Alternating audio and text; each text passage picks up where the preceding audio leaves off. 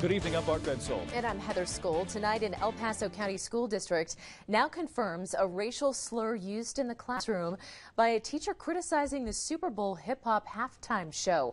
Widefield School District 3 is now conducting an investigation amid a call to fire that teacher. Investigative reporter Dan Beatty broke the story this afternoon and joins us live from the newsroom with the details. Dan. The district says the teacher in question, Brian Gauk, a JROTC commander at Mesa Ridge High School, has been disciplined. The district says he has apologized to multiple classes after he said the N-word. But tonight, one parent tells me it's not enough. I think that they should make it very clear that that type of behavior and that type of language is not tolerable. London Gibson says her daughter, a Mesa Ridge High School student, felt humiliated when her Navy JROTC commander, Brian Gauk, used the N-word during her class. She wants him fired immediately. She doesn't deserve to have to go to school and feel judged based on the color of her skin. And so it's unfortunate. It's unfortunate. She really loves the ROTC program.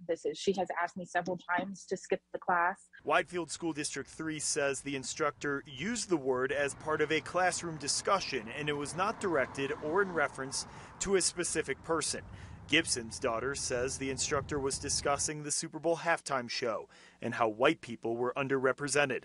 That's when the instructor used the N-word. Not enough white people performing versus black people. I have no idea what that has to do with naval science whatsoever. Gibson filed a complaint through the high school. The district says they are continuing their investigation to see if the instructor was in violation of the district's code of conduct for staff. Further discipline could be coming. In addition, a spokesperson for the district says the Mesa Ridge High School principal, along with Gauk, are engaging in individual conversations with both students and parents. Gibson tells me she has spoken to the principal and the district superintendent, but hasn't heard an apology from the instructor.